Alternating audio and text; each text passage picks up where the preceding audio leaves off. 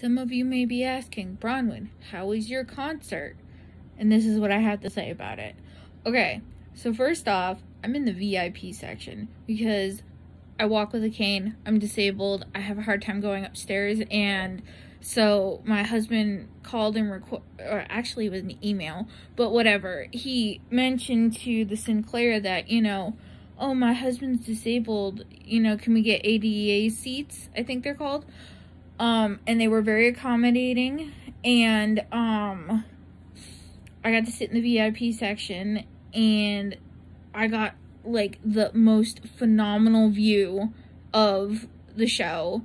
And during the Twin Temple portion of the show, there was a pause because the lead singer had said something like about putting women in a corner.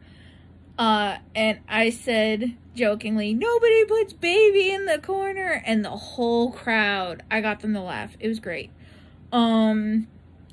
But overall, 10 out of 10, the venue. Definitely if you're in Cambridge, Massachusetts, and you want to go see, like, a niche band, definitely go to the Sinclair. It's worth it.